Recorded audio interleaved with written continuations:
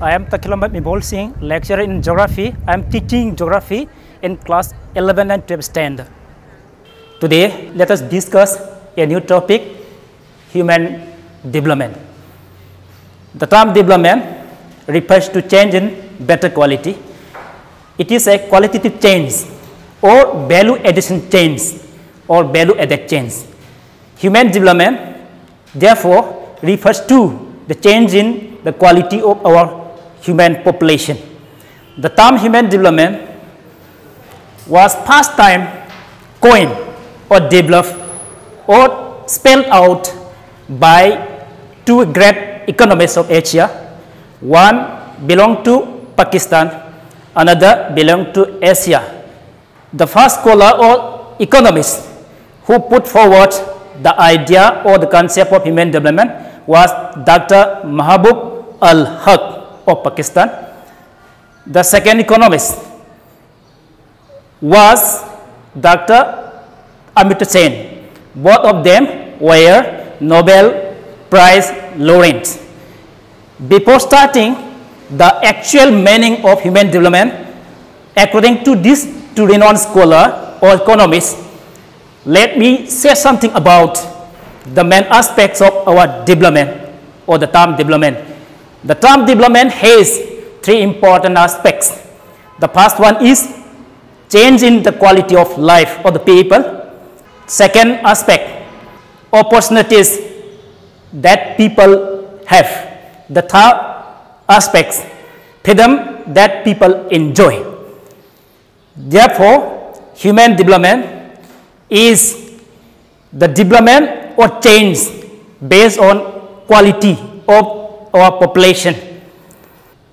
According to Dr. Mahbub al-Haq of Pakistan, development refers to enlarging people's choice, leading to live a long and healthy life with dignity.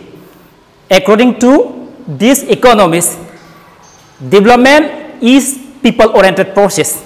In other words, people are central to all development process.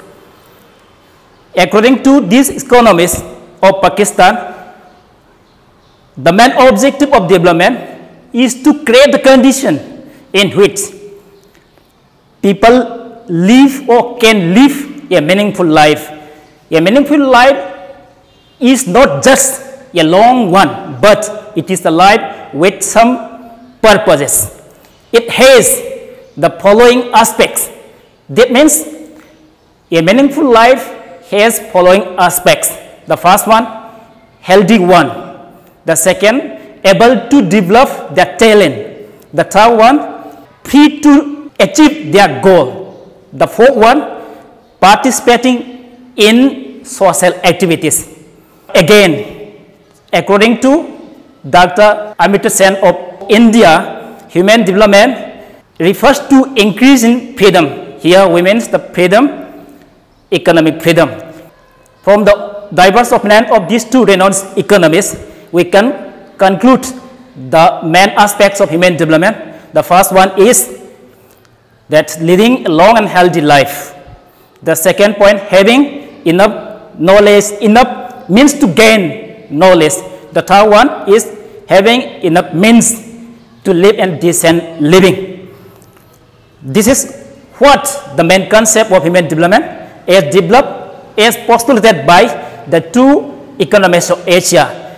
Then next come to the measurement of human developments. Before starting the actual process of measuring human development, it is better to study the important preconditions or pillars or prerequisites of human development. There are certain conditions that we need to achieve human development. The first one is equity. The term equity means equal access to opportunities available in the country to all, irrespective of their gender, caste, color, creed, and income.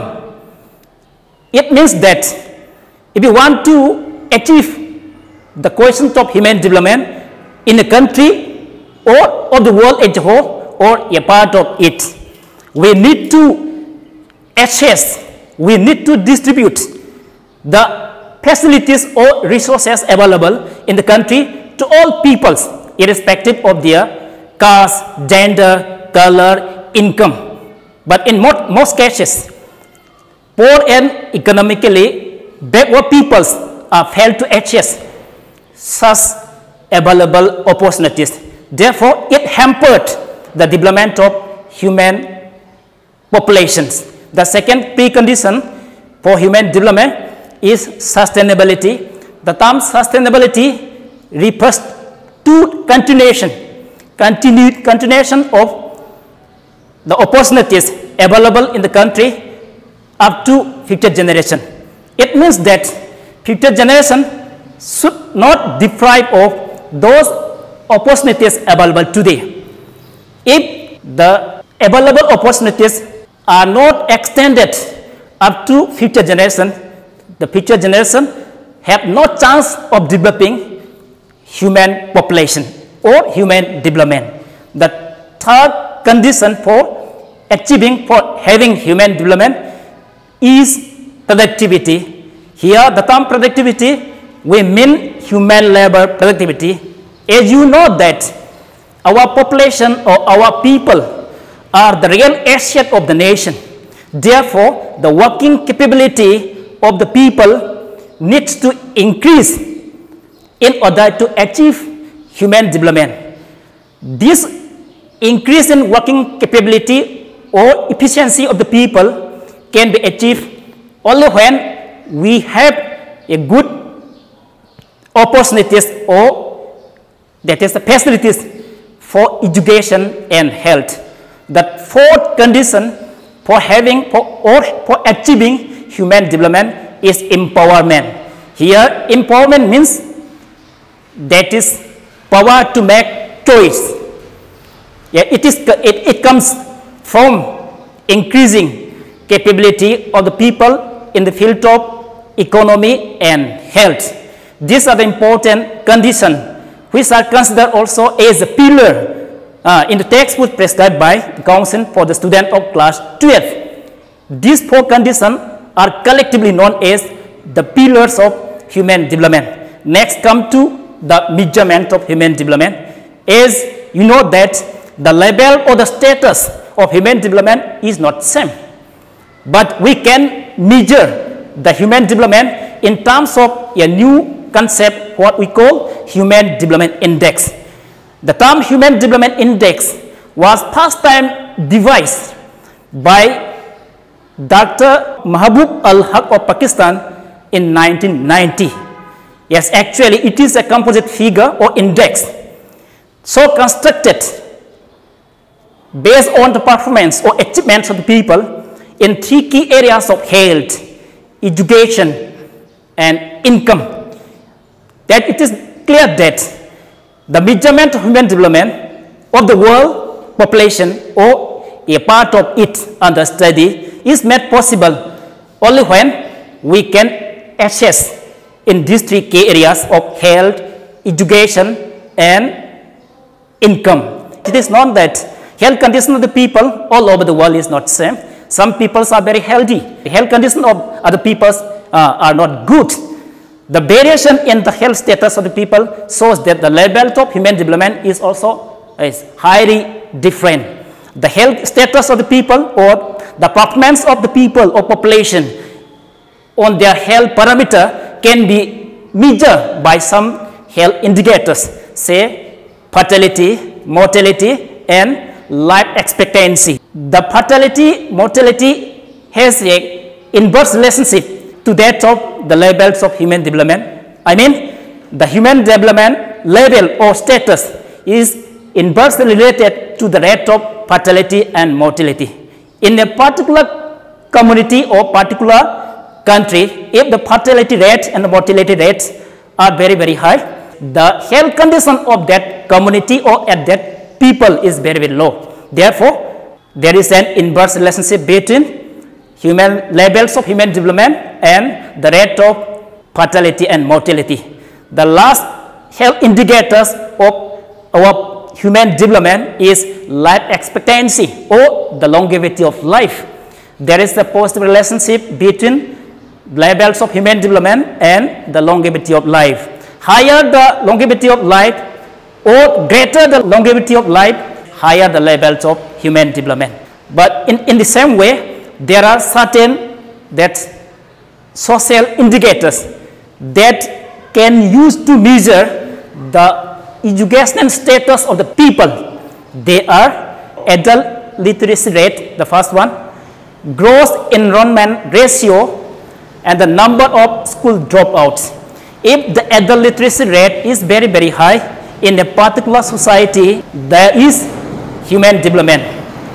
If the number of school dropouts increase in the country or in any state or in any area under study, there is the less human development. In the same way, the number of students who are getting enrolled in the school has positive relation to that of human development. If the number of students enrollment in the school is very high, yes, there is a higher levels of human development. Lastly, we have to analyze, or let me discuss the third indicators or the third parameters for measuring human development is income. As you know that income indicates the income of the people or the income of the country or the state, indicates purchasing power of the people of the country of the state. If the income level of the people increase, the purchasing power of the people also increase. At just people are getting or people are enjoying more economic freedom. Human development can attain in any society only when people enjoy more economic freedom. These are the important, that is the point or parameters that we use to measure human development of the world, of India, even in our state also. Based on the value of human development index, so constructed or so calculated, we can bring or we can categorize all countries of the world under three important heads. The first group of countries having high human development. The second group of countries, that is medium human development. The third group of countries, that is low human development. There is a great variation or there is a great differentiation between these three groups of countries, so recognized, so obtained based on the value of ISDI in respect of their economy, in respect of their social structure. Regarding those countries having high human development index value, the index value of this country is ranging between 0.8 and above. In these countries, education and health are given top priority. In that country also, there is a good governance. Let me explain in Manipur also. High riba human development index value wang balaibak singsda education amasung haksel da kwaidagi hena mieng changi. Apaba makalgi sarkar laigani, sarkar sing aduna kaidoge haiba taragadi haiba social sector sing maruana health and education da investment haiba chading yamna tauraga praja singi nungai yai phanwa purokna bagi damakta yam kanna hone. Haiba lebak sing se ngallingai matamda prithibhi punamaku joy tobangamba adumba sakti leba lebak sing sne. Aduga anisubada, the second group of countries, that is medium Human Development Index. These countries have developed or emerged after World War II. They have more people-oriented policies and reducing social discrimination. These countries are also having political instability. For these countries, the Human Development Index value is ranging between 0.5 to 0.8. The last categories of countries, that is low Human Development Index. These countries are having political turmoil and social instability in the form of civil war, famine, and incidents of diseases. Most of the peoples of these countries are not getting such a privilege or advantages or facilities on education and health. There is an urgent need to address for the requirement of human development in these countries through better policies and planning. These are the important points that we need to make a comparative study of different countries of the world based on the value of XII. From the ongoing discussion, it is clear that Human Development Index value is not same. In other words, the level of human development is not same among all countries of the world because of difference in different aspects of our economy, social and political arena. Last one, regarding the study of human development all over the world, there are certain approaches so far developed by different economists all over the world. Actually, there are 4 approaches that we commonly use to study human development at different countries of the world. The first one is income approach. As a matter of fact, as you know that income indicates the purchasing power of the people. If the income level of the people increases, the people will have higher purchasing power. Higher purchasing power of the people means people are able to enjoy more economic freedom. Only then we can achieve the quotient of human development. Therefore, it is very important to study the income level of the people all over the world or a part of it under study so that we can understand the levels of human development in that particular country. The next approach, that is welfare approach. Welfare approach is not that according to this approach, human beings are the real beneficiaries of the development processes. It means that people should not participate in the development process, but they should get the benefit of development.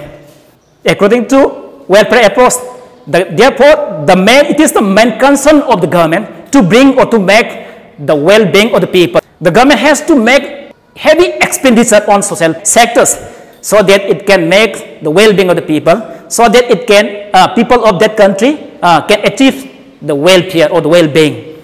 Therefore, people are recipient, not that is the creator of the human development. Human development is to be created by the government of that country.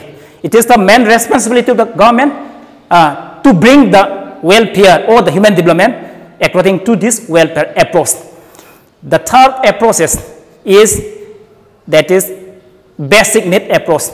According to this approach, there are 6 basic needs of the people. They are the first, that is health, education, food, water, sanitation, and house. The basic need approach reveals that human development can attain or can achieve in any country of the world only when people of that particular country can fulfill these 6 basic needs. Otherwise, there is no human development. The last approach is capability approach. The capability approach was designed or was devised by Dr. Amrita Sen of India. According to this approach or according to this renowned economist, human development can achieve only when we build human capability on the area of health, education, and income. Yeah, here we close for today. Next time, I will take a new chapter or new topic. Thank you.